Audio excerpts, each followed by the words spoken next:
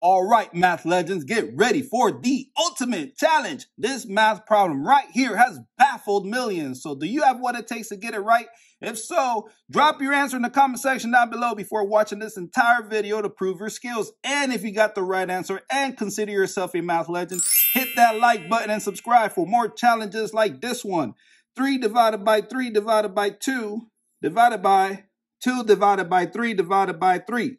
First things first, I'll turn these numbers into fractions. So I'm using the keep change flip, where I'll keep this number, then change this division symbol, and then lastly, flip this fraction. It's 3 over 1 mentally, and then it'll be written as 1 over 3. Let me go ahead and do that.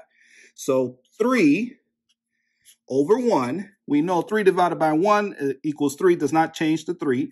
Then we change this division symbol to multiplication. And then we're going to flip that 3 over 1 and be written like this, 1 over 3. And then we'll get an answer, and then we'll do the same thing here. We'll change the division symbol from division to multiplication, and then this 2 over 1 will be written as 1 over 2. And then you multiply across. 3 times 1 is 3 times 1 is 3. Over 1 times 3 is 3 times 2 is 6. And then this can be simplified further. So 3 divided by 3, 6 divided by 3 gives you 1 over 2. Then let's take care of this part. 2 divided by 3, same thing. They'll turn into fractions. So it'll be 2 over 1, 2 over 1. Then change the division symbol to multiplication. Then we'll flip this 3 over 1. It'll be written like this, 1 over 3.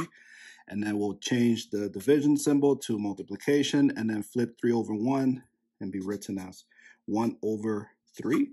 And then we multiply across. So 2 times 1 is 2 times 1 is 2.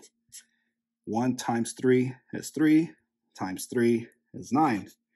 And now we have 2 over 9, and this cannot be simplified further. So now we'll just write 1 over 2 divided by 2 over 9. And all you have to do is keep, change, flip. We'll keep 1 over 2, change the division line to multiplication, and then flip this fraction. So 9 will go on top.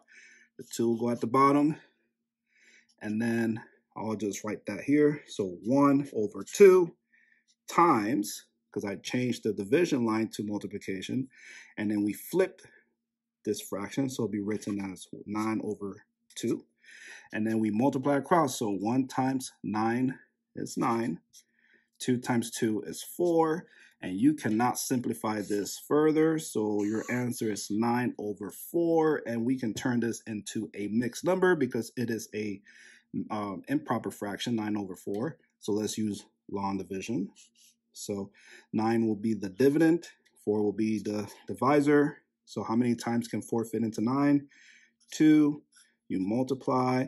2 times 4 is 8, leaving you with a remainder of 1. 9 minus 8 is 1. So your whole number will be 2.